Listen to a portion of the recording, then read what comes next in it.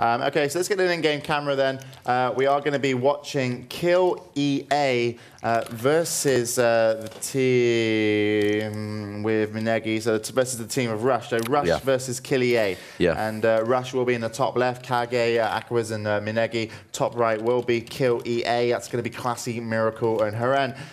Nothing's really going to separate these two teams as far as skill goes. I think Haren, for me, has been such a brilliant player. Classy as well, obviously such a great mage, but it kind of seems slightly outclassed when he came up against Hon versus Orange Marmalade. We have to see if it's going to be the case here, though. So we are in Runes of Lordaeron. Gates are open, so round one.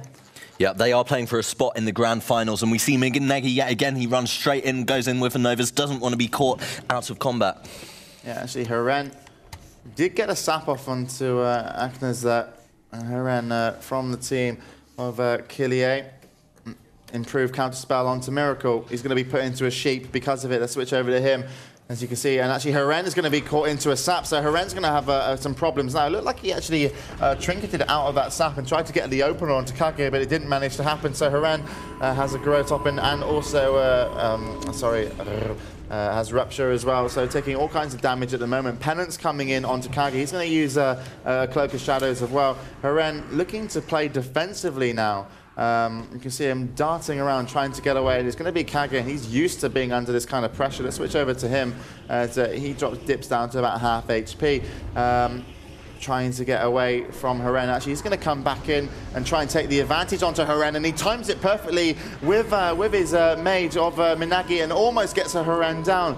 Slightly unfortunate there, not to. Miracle has been put into a poly. Kage has his, both of these priests are into poly, so surely one of the rogues will go down, and it's available for a counter kill. And here we go, mage was chasing, slow comes in, Shadow with Death. Is Haren going to go down? He gets penance, 1, 2, and 3 penance hit, and he goes back up to 5k HP, and the team of Killier managed to keep Haren alive after both priests were into poly. Absolutely fantastic play. Haren, you know, rolling the dice and coming up good in this situation. And now, you know, the team, obviously, of Rush aren't going to want to quit. They're not going to want to give up. They will continue to play on, but it's all going to be a little too late. Haren is hurt once again.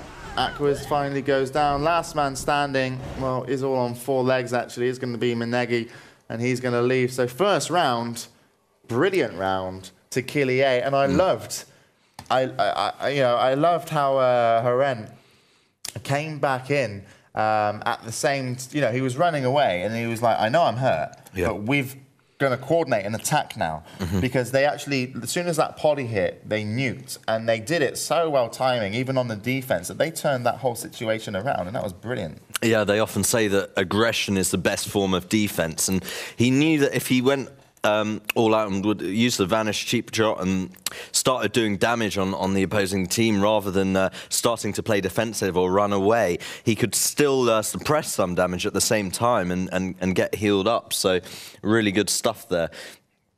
It was risky, but it paid off for them.